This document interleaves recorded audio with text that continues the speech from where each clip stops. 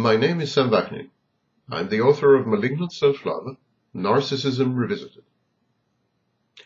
Screens can be classified into those who include reality versus those who exclude it.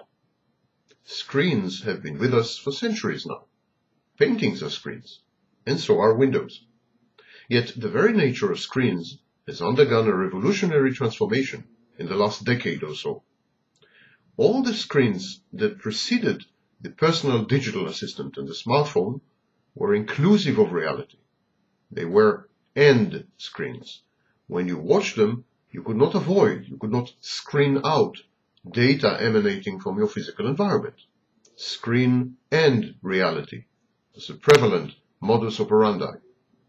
Consider the cinema, the television, and the personal computer. Even when entangled and enmeshed in the flow of information provided by these devices, you were still fully exposed to and largely aware of your surroundings. The screens of the past were one step removed. There was always a considerable physical distance between user and device, and the field of vision extended to encompass copious peripheral input. Now consider the iPhone or the digital camera. Their screens, although tiny by comparison, monopolize the field of vision and exclude the world by design. The physical distance between retina and screen has shrunk to the point of vanishing.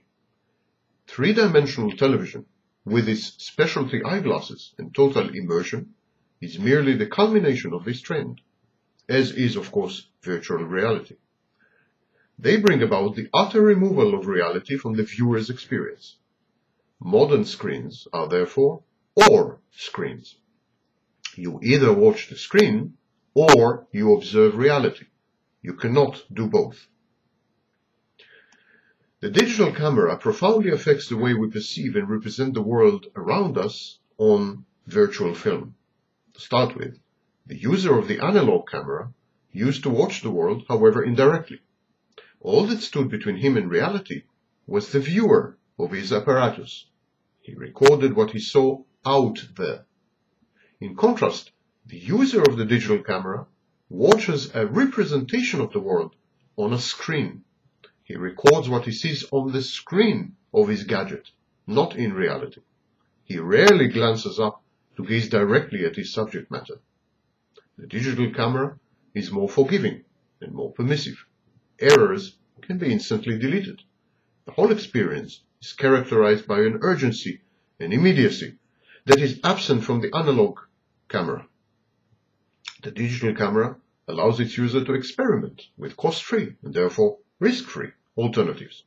It transforms the whole procedure of shooting pictures into a spontaneous, even irreverent experience.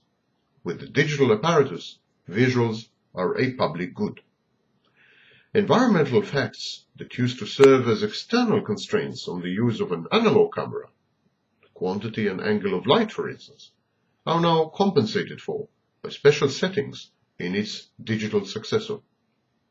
One also can always Photoshop the result.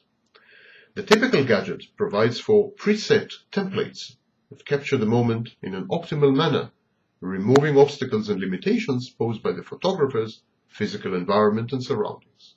In other words, the digital camera removes reality, replaces it with simulacrum, with a simulation. Digital photo is never a finished product.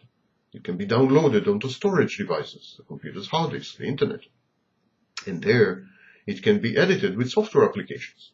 Reality is thus rendered tentative and negotiable, a declaration of intent, rather than a final state.